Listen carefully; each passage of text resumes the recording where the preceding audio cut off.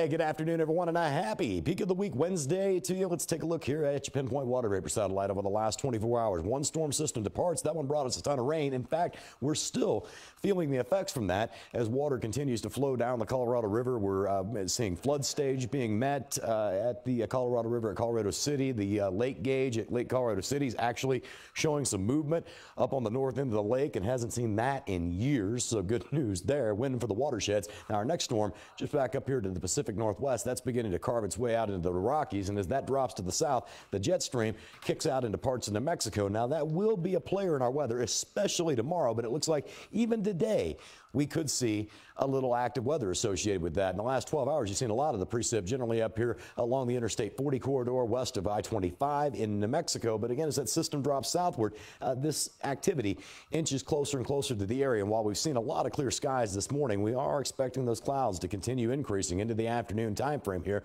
We'll also see a chance of a few thunderstorms. Now, I'm a little on the fence with this. The model data that we use here is trying to generate a lot of thunderstorm activity from just west of Lubbock all the way back down through southeast New Mexico into the upper Trans-Pecos back toward the Davis Mountains. This is a possibility, but I think the models are getting a little bit carried away here given the amount of surface moisture we have. The dew points were really scoured, the moisture was scoured out of the area by that cold front that moved through day before yesterday, and so as a result, we are getting that southerly return flow today, and there is moisture returning to the area. I just don't see the moisture being quite high enough to produce widespread thunderstorm activity. Now, if you watch what happens with the model data going into the 10 p.m. hour, the storms become a little more congregated here, and they'll continue moving into better moisture. And so I think the storm threat becomes more widespread as you head out towards San Angelo, Junction, Ozona, locations down along I-10. Whereas here in the basin, it's more of a hit or miss type threat today. Very, very isolated. So I'll call it 10%.